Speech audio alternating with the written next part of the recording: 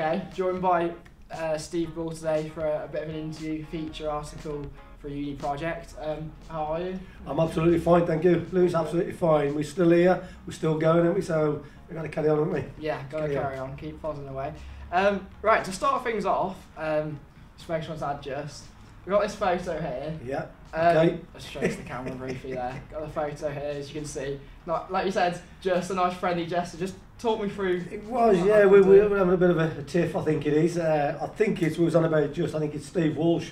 But me and him had some right battles on the field.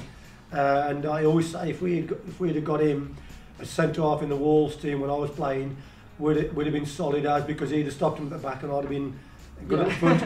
But as I say, he wound me up, I wound him up, he elbowed me, I tried to hit him, and that was the way the game was played in them days. You know, I mean, no malice. Yeah, it's just a good battle between the two. That's all it was, a good battle. You know, I mean, we didn't go in there to try and maim each other or break each other's leg. It was like, come on, then roll your sleeves up and have a good go. You know what I mean? Yeah, for sure.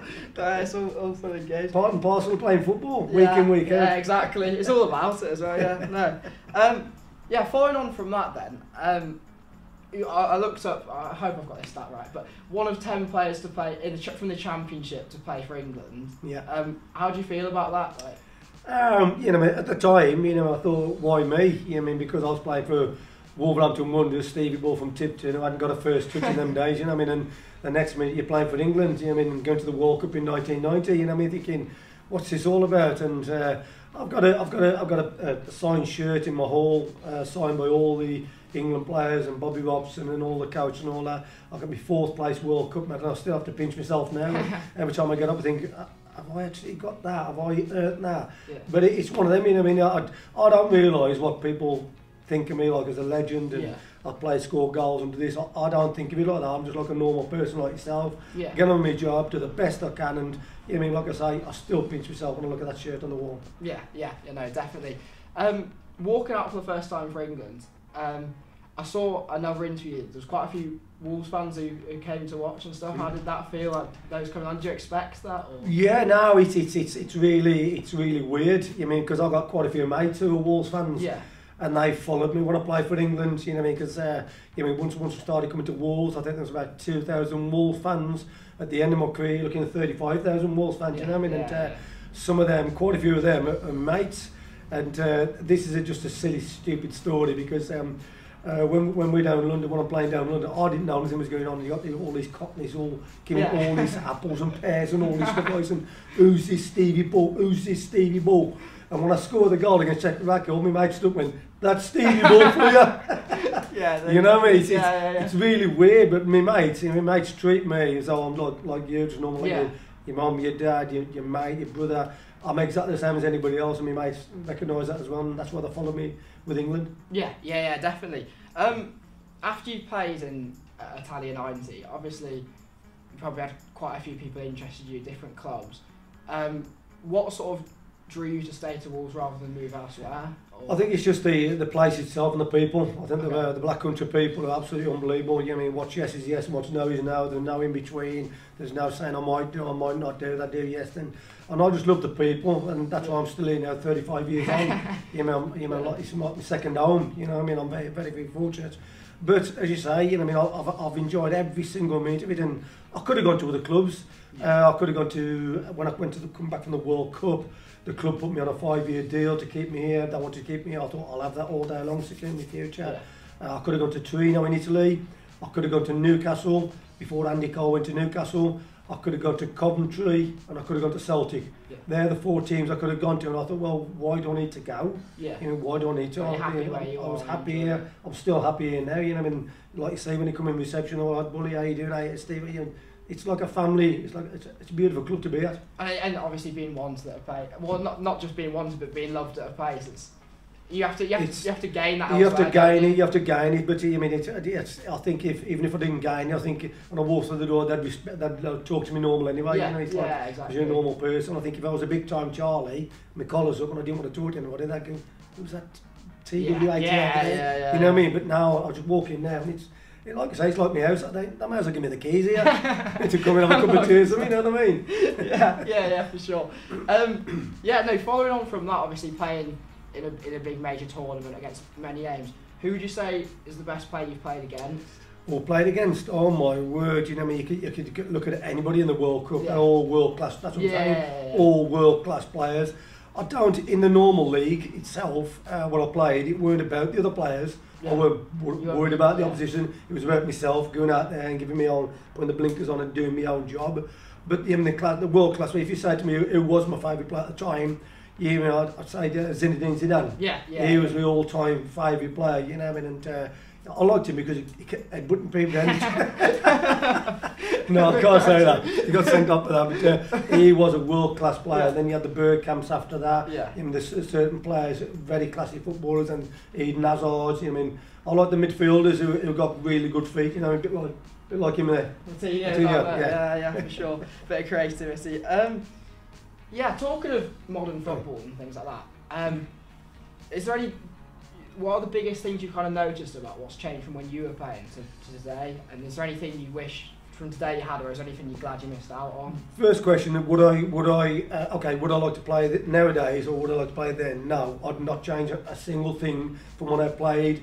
Walls from 86 to 99, nothing at all. When I look at these players, I think they're all spoiled. Yeah. They're all spoiled. You know what I mean? They get people putting the boots on it, and I'd be too tight days. Loosen off, really. I'd just have my head, really. Yeah. No, what a joke. I don't. They have everything done for them. They have everything done for them. The dietitians, the food, the fitness people. We had hardly nothing. We had a physio. Yeah. That's all we had. A physio, a doctor, a manager, and that was it.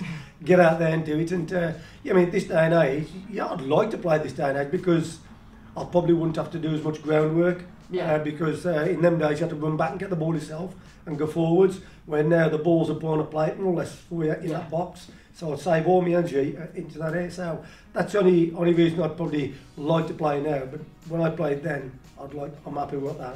The way they play, hard fighting, have a proper game and put a tackle in rather than falling over and crying. Just getting on with it. That's it, just get on with it. Yeah, no, definitely. So yeah, well, my next question off the back of that was, is there anything you're glad you missed from today? But you kind of. That's more or less it. I mean, I missed nothing at all. I mean, I know it's. Yeah, I probably missed about the £100 a week. Yeah, you wish that was in there. Oh man, I wish I was playing now. Yeah, no, definitely. No, it ain't. Yeah. It is a lot of it's all about money these days. Yeah. You know what I mean? And the thing I dislike about certain players these days when they go up and kiss the badge like this all the time, and then 2 weeks later they've gone to another club. I was going to say, there's a lot That's of players. one thing I don't like about the thing. You know what I mean? I've never done that in my life. Never kissed my badge. Whatever, you wear it with pride. You wear your heart on your sleeve, and that's it. You get out there and do it. And when they're hard, I just look what they're doing. Yeah, what they're doing. They obviously don't love. And then they go, and it's the same as Harry Kane. I mean, wants to win trophies. So he stops at Tottenham and they give him £300 a week. yeah, for sure. What do you want? Sorry, Harry. Sorry, I didn't mean that. No. He's probably on more than that. Probably give him a pay cut. Yeah, going back to the England topic, obviously, Dave, you go against Scotland. What did that mean to you? Talk me through it. That was scary, that was, you know, I mean, because I think I was an overage player. I think I was 23 at the time, and I was in Albania somewhere, with Dave Sexton, who was number 2 to Alex Ferguson at Man U, but he was the manager of the under-21s. Okay. And he took, you had like 2 or 3 overage players, and I was one of the overage players playing there. And I had a knock on my door one night, and he went, "You've got to go to Scotland." I went, "Wow, go to Scotland?" He went, "Now."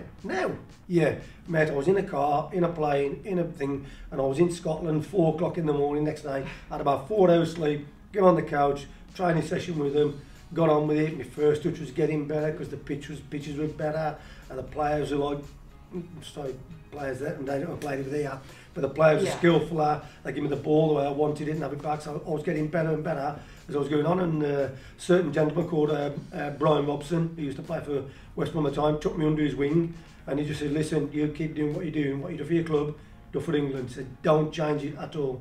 And he more or less gave me the confidence, say, "Go out there and do it." And on my debut, I couldn't get my hat on, mate. I couldn't, because the day before, you probably don't know these, Saints and Greavesy were on ATV today, or ATV Sports, and they've got T-shirts on, "Let the ball loose. Bully's going to get you." You've got to look it up. And they're saying Bully's got to have a chance. Bully's going to have a, because Greaves was like a a Wolves person anyway, and got to give him a chance. And so when they got me on the bench, oh man, the Wolves fans knew about it the day before. So I walk out of Hampden Park, you've got 86,000 people, 80,000 jocks, 6,000 England, right in the corner. I go, Jesus Christ, there's 3,000 Wolves fans there. I'm going like this, I'm like Peter Kay, I'm going, you come to see me, you come to see me, even though I was on the bench. And when I scored, mate, when I scored, I couldn't get my hat on, mate. I was like watching the Muppets up and down, like in the corner, jumping up and down with the arms in the air. And I thought, oh my God, I've scored on my debut against Scotland, the best team that you can score against me in England. You know what I mean? And you got all of them there as well, just to add to that was all it was, and they followed me ever since after that year. I mean, it was absolutely unbelievable. The support here and the sport for England was absolutely brilliant. Yeah, definitely. And I suppose that alludes back to what you said earlier about being loved at the club and feeling like a home to you. If you moved elsewhere, for example, you might not have had that. Obviously, you had the England fans following you, but those particular Wolves fans as well. Yeah, it's like they follow for a bit.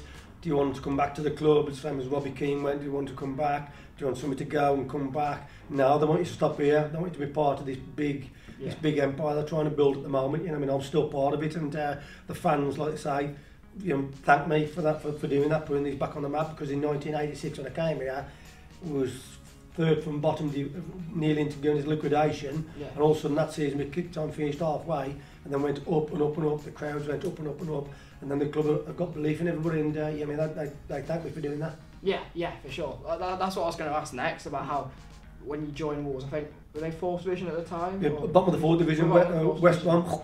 Sorry, because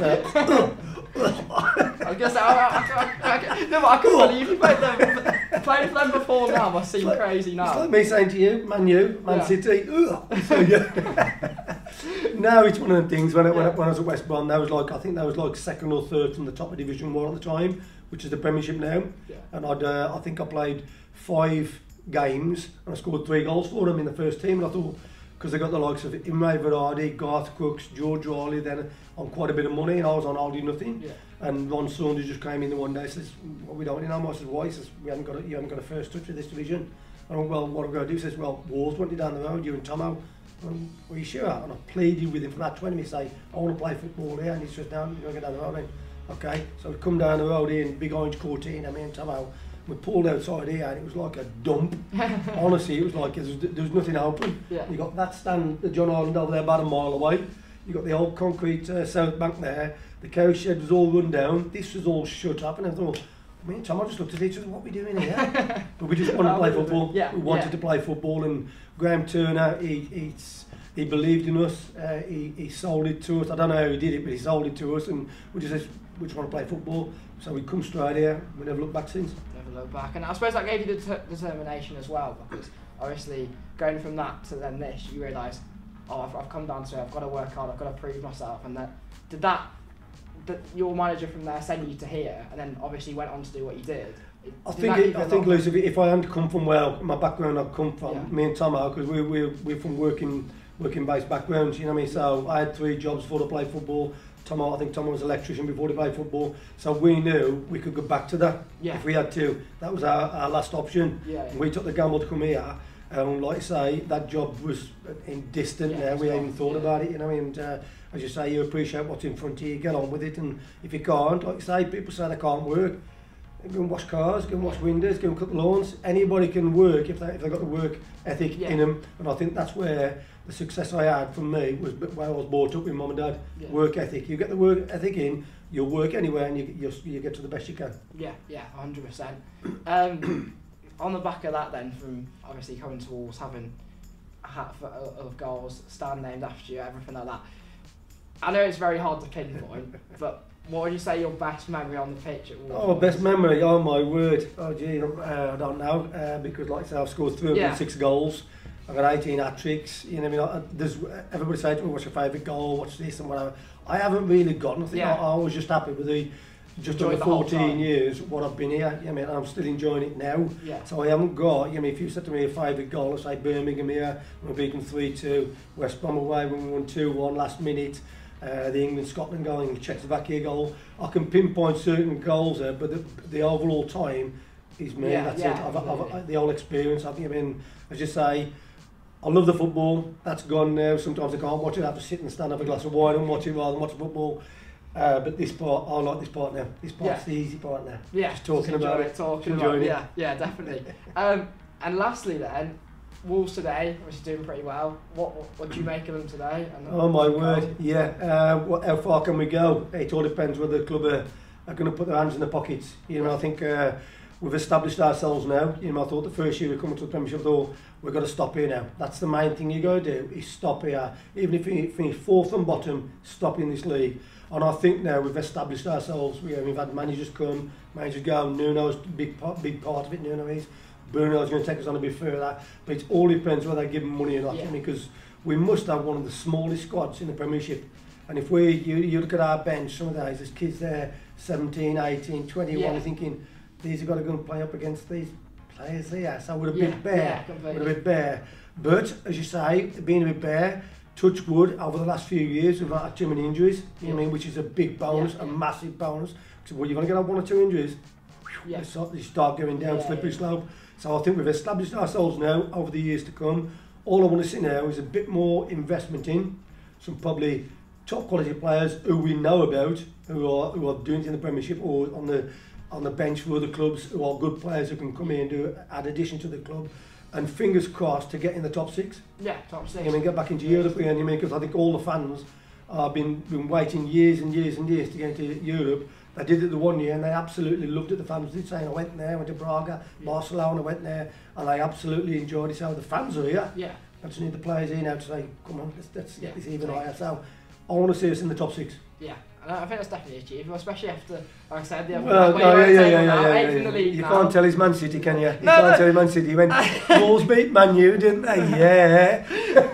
Big win though, big win. They just ahead you by 3 points. That's what I'm trying to say, you're not too far off. We're not too far off, and when they mention the top six to me, what is the top six?